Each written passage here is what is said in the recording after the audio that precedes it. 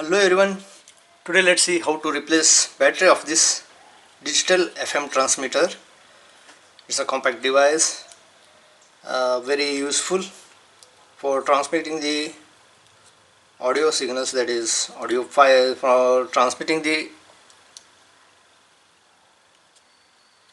audio files, or you can say your voice to other FM receivers, whether it is a smartphone or a stereo system, etc. So actually this is dead totally. Here you can see it has bulged, the battery has gone, battery is not working. So we will replace it.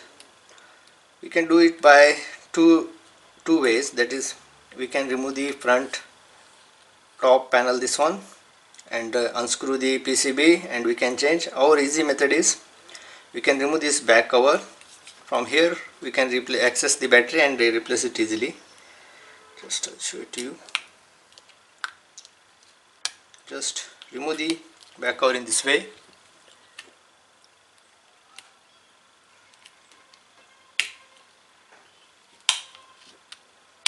Gently.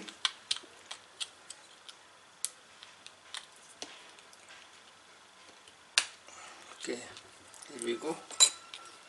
Here you can see this is the battery.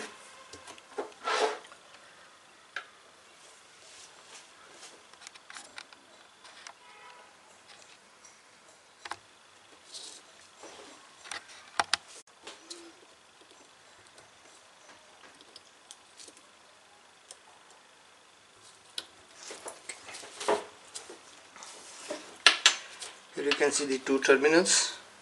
Red one is positive and black is negative. A standard in electronics. Just we will remove this.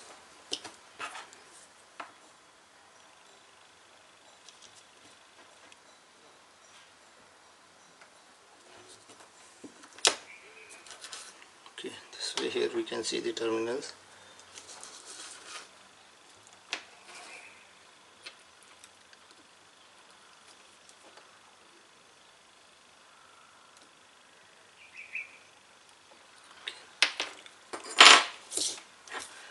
Just plus and minus. It's also printed there, plus as well as minus. I'll try to zoom and show it to you. Here you can see. Here you can see plus and minus both terminals. Now we'll solder it. So take the new battery. Actually the old one is little bit higher capacity, it is a bigger one, but I did not get it in local market. So I got a 180 milliamps battery. We'll check the, let's see what backup it will give by this one.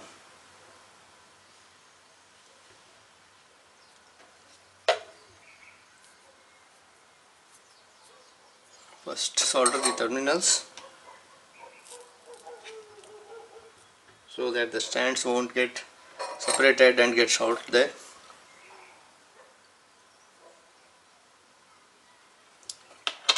Now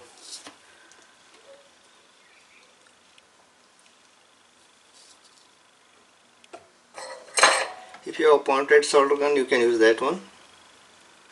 And if it's congested from inserting the battery from this side, you can open the front side and then unscrew the PCB. It will be very easy.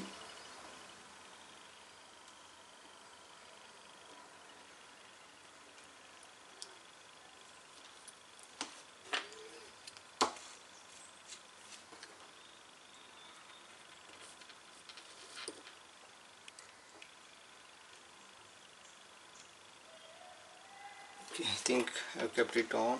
No, just turn it off.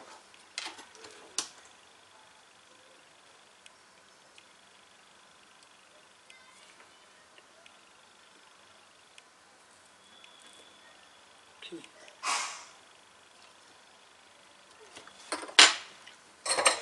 Just check closely whether the terminals are shaking.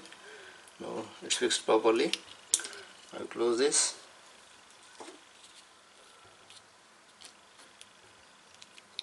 That's the back cover.